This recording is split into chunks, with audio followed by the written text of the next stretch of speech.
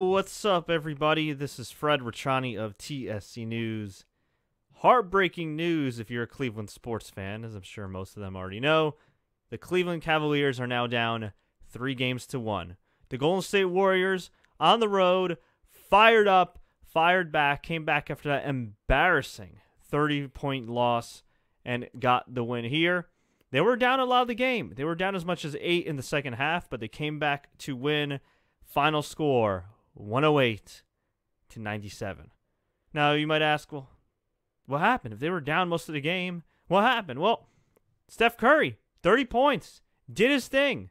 He had a great game. Or I'd say a pretty damn good game. It was a little sloppy. There were a lot of fouls. It was very chippy. I got to say, the officiating in these playoffs has been the worst I've ever seen. It's one thing to let them play a little physical down the stretch, but it got to the point where I didn't even know what the hell a foul was. You know, I get it, okay? Some people might think, oh, the NBA's gone soft, and you can get a foul for pretty much anything. And yes, I hate when the refs become a part of the game. I do. I think all of us do. At the same time, there are certain fouls that we're accustomed to seeing called, whether it be in the regular season or the playoffs, and same thing with the players. Imagine if you're a player, and you're accustomed to getting a call the last round, and the previous round, and last year's playoffs, and the year before that. And all of a sudden, these fouls are just not being called. They're just letting you play. On one hand, it's all right. On the other hand, it's like what Jeff Van Gundy said. They're missed calls. They're missed calls.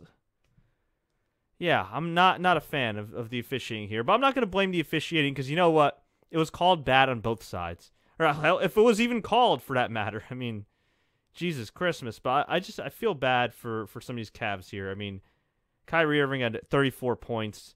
He looked pretty good. Tristan Thompson, 10 points, 7 rebounds. He looked pretty good tonight. But, man, and LeBron James, 25 points, 13 rebounds, 9 assists. People will say, oh, that's not a LeBron James performance. I'm sorry, a near triple-double, getting his players involved, that's a pretty damn good LeBron James performance. With all that being said, down the stretch, they faded defensively.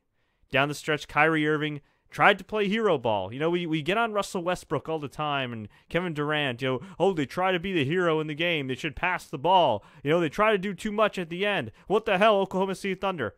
So I would imagine, or at least I would hope, that Kyrie Irving would get the same criticism. He was brilliant in many parts of the game. But down the stretch, he didn't pass. He tried to be the hero, tried to be Russell Westbrook, and, well, it did not happen for him. Russell Westbrook could tell him a lot about what happened in the previous round when he tried to play hero ball with the 73-9 defending champs. So the question is, what now? What now? Can Cleveland come back? Can Cleveland roar back and win? The thing is, I don't think so. The thing is this. They have a very talented team. Richard Jefferson started. Kevin Love came off the bench. They have a team that gets along great. They have a team that's willing to make sacrifices to win. But I just don't think they're a better team. At this stage of the game, I just don't think they're the better team. They had a huge win. All right? They had a huge win in Game 3. It was incredible. I could not believe it. I'm like, man, this is a series. And look, they played their asses off for most of the game in Game 4. But I don't think the Golden State Warriors are the Oklahoma City Thunder. They have that killer instinct. They know when to step on an opponent's throat.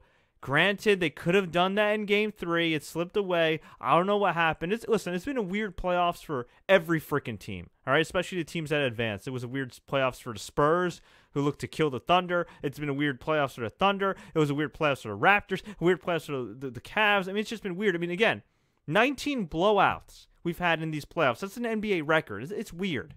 But you know what? I'm talking about weird.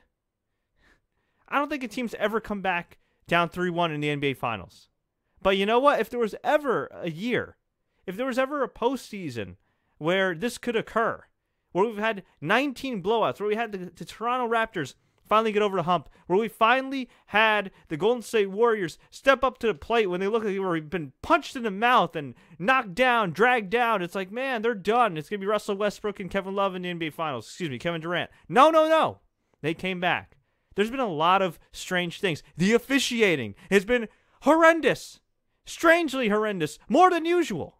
So if there was ever a postseason or something weird can happen, like LeBron James taking this series to 7 games and getting a championship after 50-something years for Cleveland. This is the postseason. Do I think that's going to happen? No. Do I hope it does? Yes, because frankly, outside of this game, this series has not been competitive at all. Blowout, blowout, blowout. Okay, competitive game.